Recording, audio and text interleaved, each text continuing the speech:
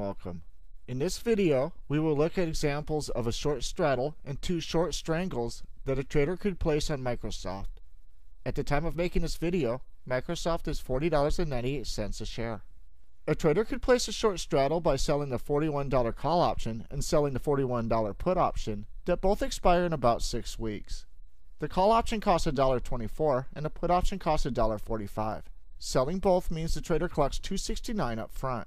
The strike price is $41 and the trader is collecting $2.69 up front for selling the options. So for the trade to be profitable, the price of Microsoft has to be within $2.69 of the $41 strike price. In other words, for the trade to be profitable, the price of Microsoft has to be above $38.31 and below $43.69 when the options expire. Instead of a short straddle, the trader could place a short strangle by selling the $42 call option and selling the $40 put option. The call option costs 82 cents and the put option costs $1. Selling both means the trader collects $1.82 up front.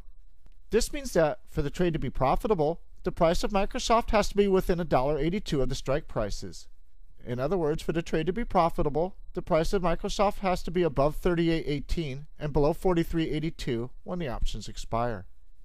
The trader could also place a short strangle using options that are further out of the money by selling the $43 call option and selling the $39 put option. The call option costs 49 cents and the put option costs 65 cents. Selling both means the trader collects $1.14 up front. This means that for the trade to be profitable, the price of Microsoft has to be within $1.14 of the strike prices. In other words, for the trade to be profitable, the price of Microsoft has to be above $37.86 and below $44.14 when the options expire.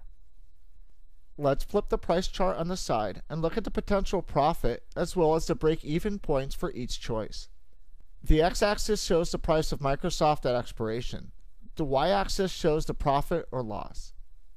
The short straddle trade has the highest possible profit at $2.69 per share maximum. However, the range that price must remain within for the trade to be profitable is the most narrow. The strangle that is closer to the money has a lower maximum profit than the short straddle, but it also has a larger range that the price of Microsoft can move without the trade losing money. The strangle that is further out of the money has the lowest possible maximum profit, but it also has the largest range that the price of Microsoft can move without the trade losing money. Looking at the three choices, for the short straddle, the maximum profit is only obtained if the price of Microsoft is exactly at the $41 strike price when the options expire. If the price is even 1 penny away from the $41 strike price when the options expire, the profit level declines. For instance, let's say the price of Microsoft is at $41.50 when the options expire. $41.50 is above the $41 strike price, so the put option expires worthless. However, the call option has 50 cents worth of intrinsic value. The price of Microsoft is at $41.50, and the trader sold the right for someone to buy the stock from the trader for $41, so the trader loses 50 cents per share on the stock. However, the trader received $2.69 up front selling the options, so his profit is the $2.69 that he received up front, minus the 50 cents of intrinsic value, for a profit of $2.19. The trader received $2.69 up front, so the break-even points become the $41 strike price, plus or minus $2.69, or specifically $38.31 and $43.69. At these 2 points, even though one option still expires worthless, the loss on the other option exceeds the upfront collected premium.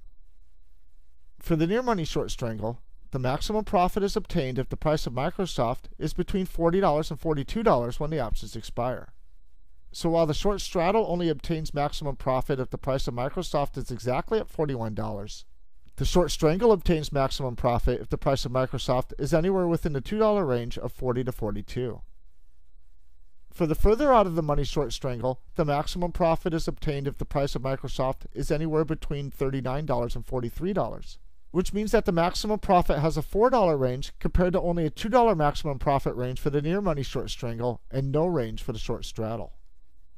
Looking at all three choices, it is important to note that the straddle has the highest potential profit, but as price moves away from the strike price, the potential profit declines at the fastest rate. Likewise, the near money short strangle has a higher potential profit than the further out of the money short strangle, but the potential profit declines at a faster rate as well. For instance, if the price of Microsoft was at $38.50 when the options expired, All three choices would still be profitable trades. However, the short straddle, which received the highest upfront premium, would be the least profitable. The trader collected $269 up front, but the put option has $250 worth of intrinsic value, so his profit is only 19 cents a share. The near money short Strangle collects a premium of $1.82 up front. If Microsoft is at $38.50, the put option has $1.50 worth of intrinsic value, meaning that the profit for this trade would be 32 cents per share. At $38.50, the short Strangle using the further out of the money options has the highest profit. Selling a $43 call and a $39 put means the trader collected $1.14 up front. The call option expires worthless, and the put option has 50 cents worth of intrinsic value, so the profit on this trade is 64 cents, twice the other short Strangle. So that's looking at a short straddle and two short Strangles on Microsoft. I hope that you enjoyed this video. Thanks for watching.